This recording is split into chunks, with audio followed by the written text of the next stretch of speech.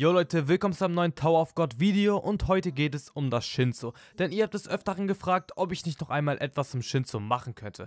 Auch wenn es schon ein Video dazu auf dem Kanal gibt. Das Video ist aber älter, die Qualität war da auch noch nicht so gut.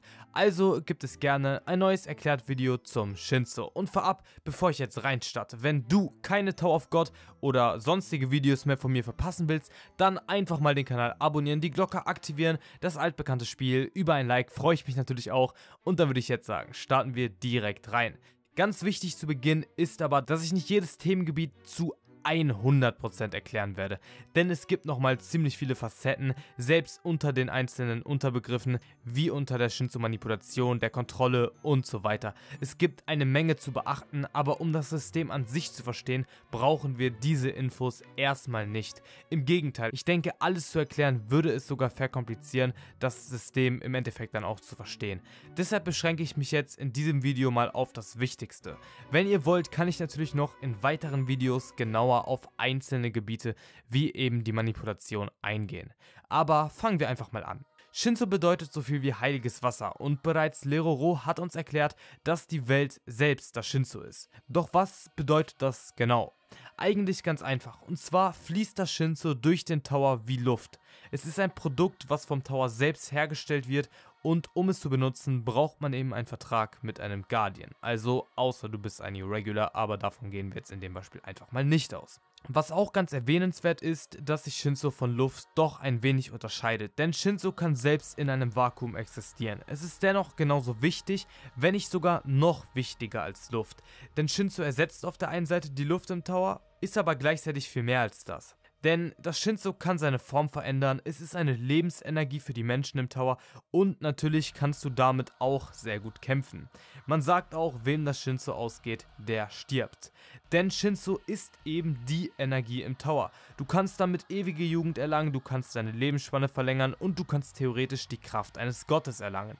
Alles ist theoretisch möglich. Woher das Shinsu jedoch genau kommt, ist noch nicht zu 100% bekannt. Es ist zwar ein Produkt vom Tower, aber durch wen es nun genau erschaffen wurde, ist eben unbekannt. Ich vermute persönlich, dass es zum Achsenfeld einer Achse gehört, aber das ist eben nur Spekulation. Was auch ziemlich interessant ist, ist, dass Shinsu an sich unsichtbar ist. So wie wir im Normalfall die Luft nicht sehen, so sieht man im Normalfall auch das Shinsu nicht. Doch es gibt Ausnahmen, wie wir auch schon im Anime gesehen haben. Zum Beispiel Shinsu in einer hohen Konzentration, aber auch wenn man es sich manifestieren lässt, wenn man es im Kampf nutzt durch Items und natürlich die ganzen Techniken. Also hauptsächlich, wenn man damit kämpft, das merkt man auf jeden Fall schon. Aber wo wir ohnehin schon beim Stichwort Kämpfen sind, reden wir doch einfach mal über das praktische Shinsu, so wie man es dann auch im Kampf nutzt. Und da beginnen wir mit den Basics, und zwar mit Bang, Myun und So. Bang steht für die Anzahl, Myun für die Größe bzw. die Form und So für die Konzentration. Und das bestimmt quasi die Stärke deines Shinsus. Aber wie macht es das? Um das System zu erklären, nehme ich mir Speere aus Shinsu und damit meine ich keine Items, sondern Waffen eben geschaffen aus dem Shinsu. Beispielsweise Enryu hat ja auch mit über 9000 Speeren Sahats Armee vernichtet. Die Anlehnung ist by the way auch ziemlich nice, finde ich. Aber um zurück aufs Thema zu kommen, wir haben jetzt erstmal einen Speer aus Shinsu.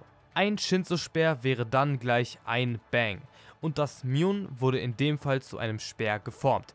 Die Größe des Speeres ist dann auch Sache des Myun.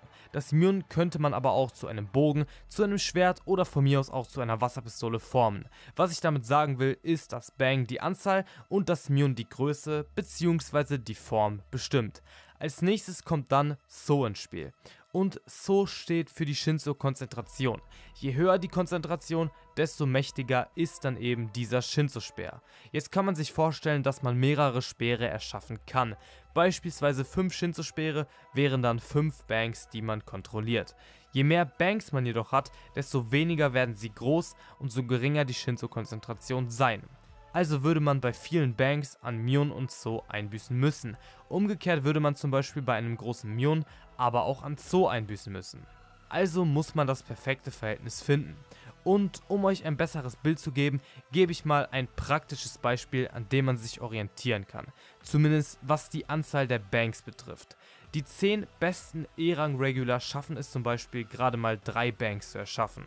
Jetzt kommt ein großer Sprung zum normalen High-Ranker, denn die schaffen es so zwischen 30 und 50 Banks zu erschaffen. Dann gibt es aber auch noch Ausnahmen, wie zum Beispiel Enryu, der eben, wie schon gesagt, über 9000 Banks erschaffen kann.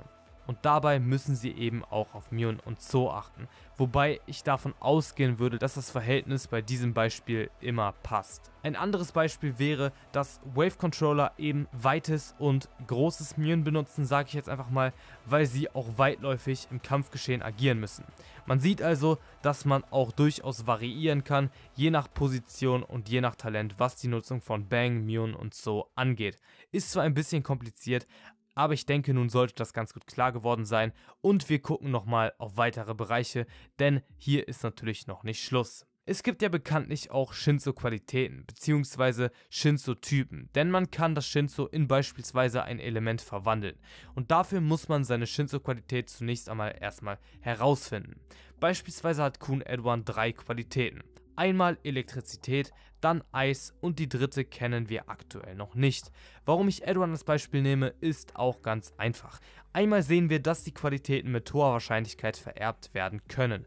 Beispielsweise Ran hat Elektrizität und Kun Aguero hat Eis, wie wir in der Data World erfahren haben. Man sieht also, dass seine Kinder auch seine Qualitäten quasi geerbt haben. Des Weiteren zeigt Edwan uns auch, dass man mehr als eine Qualität haben kann, denn Edwan hat einfach mal 3 Qualitäten. Aber wir reden hier auch von Kun Edwan, also sollte das keinen überraschen. Doch nicht jeder hat Shinsu-Qualitäten und man braucht sie auch nicht zwingend. Nur können Menschen mit der entsprechenden Qualität mit dem jeweiligen Element umgehen und es hilft auch, um Banks zu erschaffen und die Konzentration in dem Bank zu erhöhen. Sprich, so eine Shinsu-Qualität macht einen deutlich stärker und deshalb kämpfen Leute, die eine Shinsu-Qualität haben, in der Regel dann auch mit dieser, weil man eben durchaus stärker wird. Die Qualitäten benötigt man eben, wenn man eines der Naturelemente verwenden möchte. Beispielsweise Rak hat Stein, Evankel hat Flammen und die meisten Mitglieder der Kun-Familie haben Elektrizität. Also wir sehen, bei diesen Shinsu-Qualitäten geht es eben um die Kontrolle von Naturelementen. Und jetzt, wo wir über die Manipulation geredet haben, reden wir auch noch über die Kontrolle selbst. Und zwar wird zwischen direkter Kontrolle und der Kontrolle mit Items unterschieden. Aber ich denke, das ist eigentlich schon relativ selbsterklärend. Um sowas wie Ranker zu werden, muss man zwangsläufig Shinsu selbstständig kontrollieren können, ohne die Hilfe von Items. Dass man sich auf Items verlässt, sieht man aber auch im fortlaufenden Geschehen immer seltener. Ich erinnere mich zwar, dass in der ersten Season eine Person war, die Shinsu mit einem Item kontrolliert hat, aber das war auch mehr, um uns zu zeigen, dass es eben auf diese Art und Weise geht und mittlerweile spielt das wirklich weniger eine Rolle, weil eigentlich fast jeder es drauf hat, da es auch einfach benötigt wird, um auf diesem Level, wo wir mittlerweile nun mal sind, mithalten zu können. Diese direkte Kontrolle erlaubt es dir dann auch deinen Körper mit dem Shinsu zu verstärken, um damit zum Beispiel anzugreifen. Aber natürlich auch Techniken wie die Reverse Flow Control funktionieren durch eben diese Kontrolle. Auf der Gegenseite gibt es dann aber auch die Shinsu-Resistenz, durch welche man sich wiederum schützt. Wenn man es jetzt auf das Kämpfen bezieht, ist quasi die Shinsu-Resistenz das Gegenteil von der Shinsu-Kontrolle, denn durch diese kann man sich dann von Techniken wie zum Beispiel der Reverse Flow Control schützen. Des Weiteren braucht man die Resistenz auch in Gebieten mit einer hohen Shinsu-Dichte, also je höher man im Tower kommt, desto höher wird auch die Dichte. Zum Beispiel der Test von Leroro damals, da ging es auch um die Shinsu-Resistenz. Er hat ja auch gesagt, dass die Dichte ansteigt, je höher man aufsteigt im Tower. Dementsprechend ist eine hohe Shinsu-Resistenz auf jeden Fall vonnöten, um den Tower besteigen zu können. Und tatsächlich war jetzt auch das noch nicht ganz alles. Denn wir haben natürlich noch so verschiedene Typen vom Shinsu. Beispielsweise haben Bam und Hansung-Yu die reinste Form des Shinsu, aber es gibt auch andere, die eben eine nicht ganz so reine Form besitzen. Zu Personen und Bam sagt man dann auch, dass sie gesegnet mit dem Shinsu sind. Vermutlich gilt auch, je purer dein Shinsu, desto effektiver. Das wurde so, aber soweit ich weiß, nie explizit gesagt. Dementsprechend ist das nur eine Vermutung, aber es würde ja durchaus Sinn ergeben. Auch zu beachten ist, dass man zwischen dem eigenen und dem Shinsu der Natur unterscheidet. Wie das genau jedoch gemacht wird, wurde bislang noch nicht erklärt. Dementsprechend werde ich da jetzt auch nicht weiter drauf eingehen. Und ich würde sagen, dann fasse ich jetzt nochmal so das Wichtigste zusammen, um euch nochmal so einen groben Überblick zu verschaffen. Im Normalfall muss man einen Vertrag mit einem Guardian abschließen, um Shinsu nutzen zu können. Irregular müssen das nicht tun. Benutzt man Shinsu, so unterscheidet man zwischen direkter Kontrolle oder der Kontrolle durch ein Item. Die direkte Kontrolle ist aber vonnöten, wenn man wirklich was reißen will. Will man jetzt etwas aus Shinsu erschaffen, so muss man Bang, Myun und So benutzen. Bang steht dabei für die Anzahl, Myun für die Form bzw. Größe und So für die Shinsu-Konzentration. Je nach Anwendungsgebiet muss man einen anderen Schwerpunkt setzen. Zum Beispiel Wave-Controller brauchen besonders viel Myun, weil sie einen weiten Bereich abdecken müssen. Dafür büßen sie dann aber an Bang und Myun ein. Jetzt gibt es auch andere Möglichkeiten, sein Shinsu zu verändern und Form annehmen zu lassen. Das macht man zum Beispiel mit der Shinsu-Manipulation bzw. dann mit seiner Shinsu-Qualität. Durch diese kann man dann sein Shinsu in ein Naturelement verwandeln. Hat den Vorteil, dass man die Eigenschaft des Elements selbst hat, dazu aber auch eine vereinfachte bzw. effektivere Nutzung von Bang, Myun und So. Doch dann muss man sich natürlich auch verteidigen können und hier kommt die Shinsu-Resistenz ins Spiel. Durch diese kann man sich dann eben, wie schon gesagt, von Shinsu verteidigen.